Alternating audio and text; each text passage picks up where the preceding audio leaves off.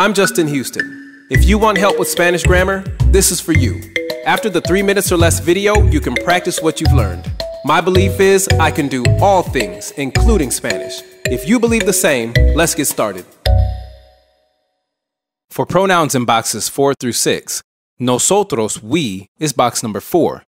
Vosotros, y'all, is box number 5.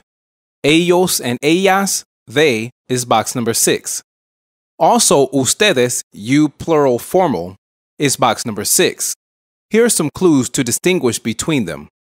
Nosotros will often replace things like Bob and I, Sarah and I, Bob, Sarah, and I.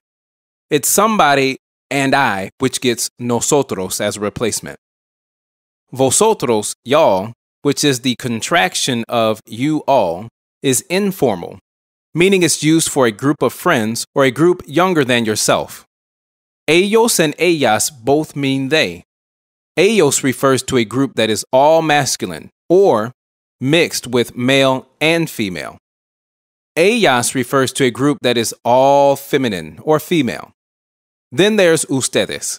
Ustedes means you, but it's plural. It can be formal or informal.